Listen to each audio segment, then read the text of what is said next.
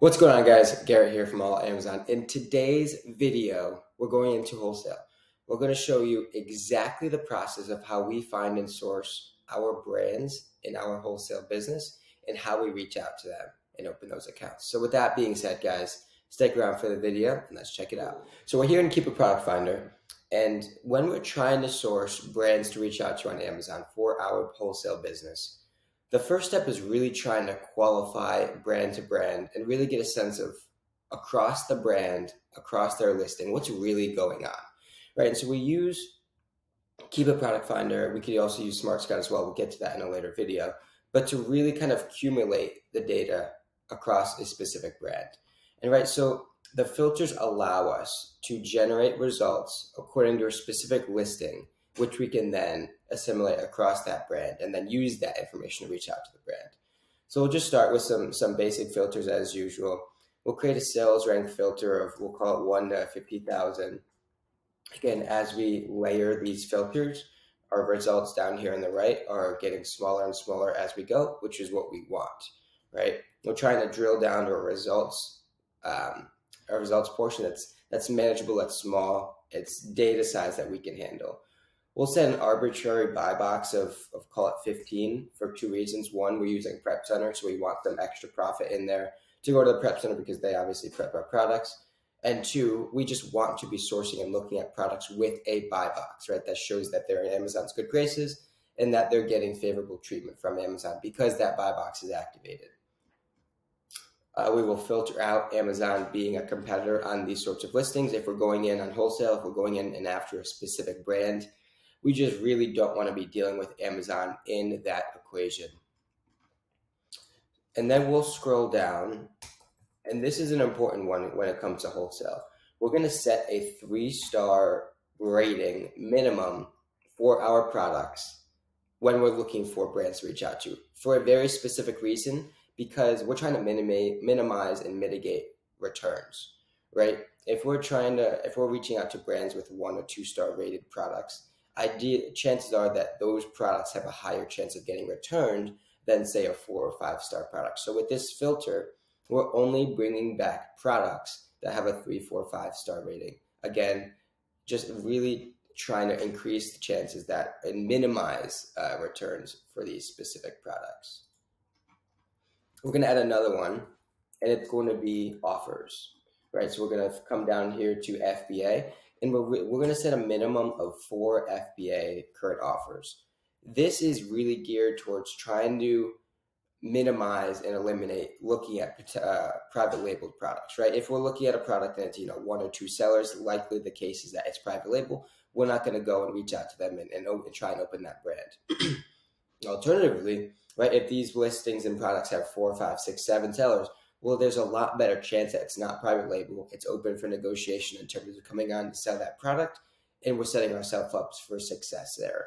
Furthermore, right, if we see flat-lined buy boxes with 4, 5, 6, 7 sellers, there's a very good chance that those flat lines are mapped products, right? A minimum advertised product. It's a wholesale term, meaning that the brand is really just dictating what that specific price can be priced at on the open retail market. Right, so again, that's alternative to a private label product that's also flatline, but that's just because there's 1 or 2 sellers selling it. Right, so we're going to set this minimum FBA offer count to 4, and I think that should be all of the filters. We're going to add one more, but I'm just making sure we hit all of the main ones that I wanted to. Yep. And so then we're just going to come down here to category and filter inside a specific category.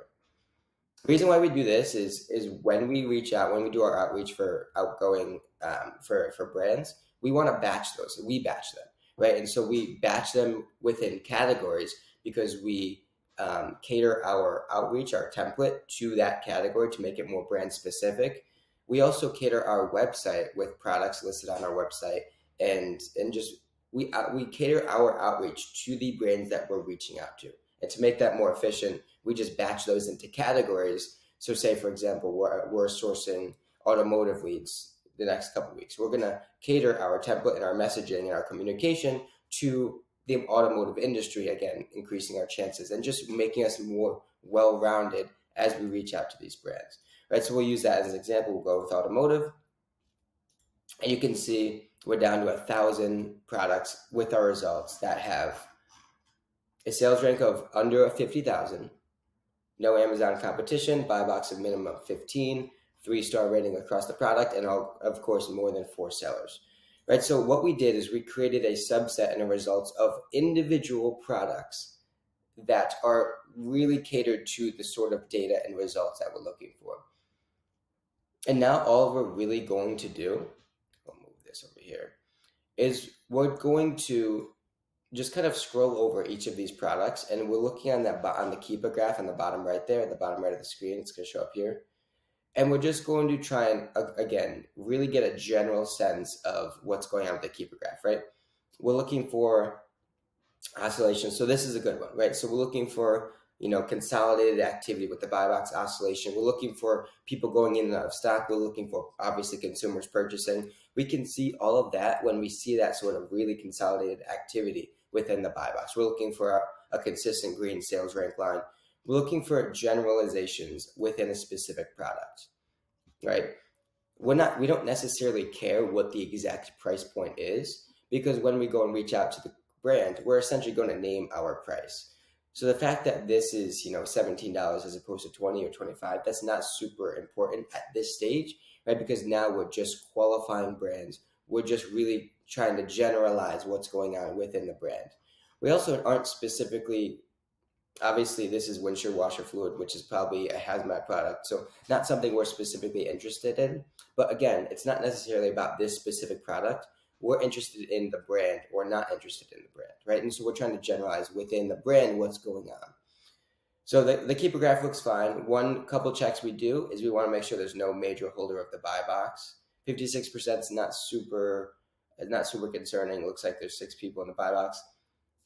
The other thing we want to do is we want to make sure that the brand isn't selling their own product, right? So we'll come in here on Seller Amp. We'll kind of hover over the sellers and just make sure that we don't see Pressed Stone, which it looks like it's this brand, on this listing. And it doesn't look like they are. They would typically be the top seller owning majority of the buy box, and that doesn't look like the case.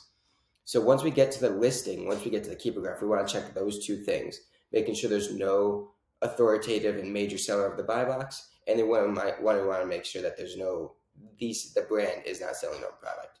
If those 2 checks and balances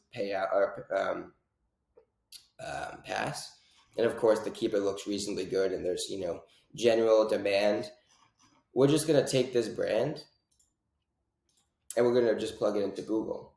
And so we're going to look for pressstone.com. We're going to look for their branded website. And so this looks like it's it. Pressstone.com. Yep, I think we're in the right spot here. And then we're just going to look for, typically on the bottom, there'll be some sort of either wholesale link or contact us page or something like that. So we'll click on the contact us, and then we can just fill out this questionnaire in terms of, and just construct your template in regards to, again, the category, the industry, or the niche you're reaching out to. So we'll say something like, hello, this is Garrett from All Out Amazon, and we're interested in buying your products at bulk. This is what we do. This is how we do it. These are where we sell the products, and this is sort of the purchasing power that we have. Something along those lines, just essentially telling them who you are, what you do, and how you do it, essentially. And so that would be one, and then we just keep it moving, right? And so we'll try and find a good one here. Move this. Again, so we're really just looking for that same sort of activity. This looks interesting. Again, not really over concerned with any specific price point. We're just looking, again, for those specific generalizations. So not many sellers here. We want to make sure there's no dominant seller in the buy box, which there may be in this specific scenario if we load here.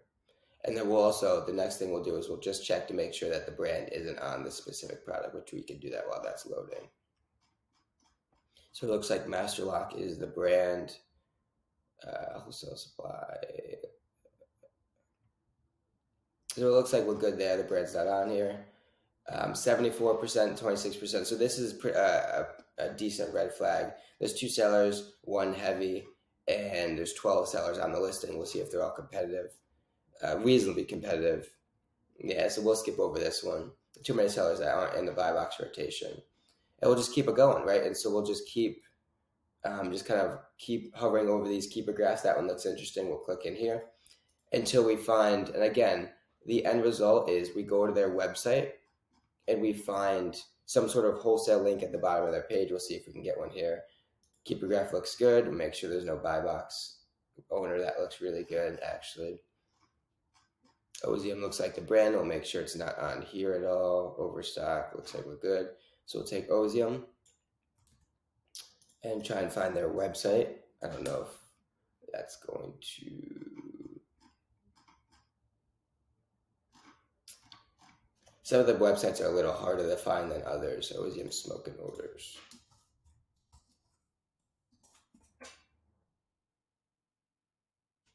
Yeah.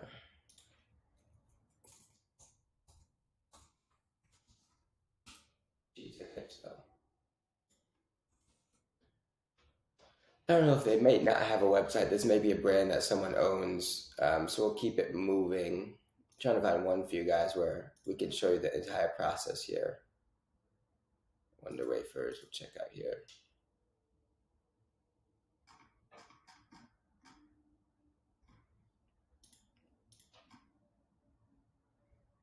But again, right, so we go to their website, and then on that bottom of the page, that we're going to skip over this one, there's going to be, we're looking for ideally some sort of link to apply for a wholesale account or a dealer application, or at the minimum, a contact us page where we can send them an email, give a phone call to the sales rep, find some sort of way as a foot in the door to reach out to them and try and plead our case, so to speak, to open their account. With that being said, guys, that is a process of exactly how we source and find brands to reach out to for our Amazon wholesale business. Hope you enjoyed the video. Feel free to leave a comment, like the video, share it to a friend who also is interested in Amazon, and make sure you subscribe to the channel for future videos. With that being said, guys, we'll see you in the next one.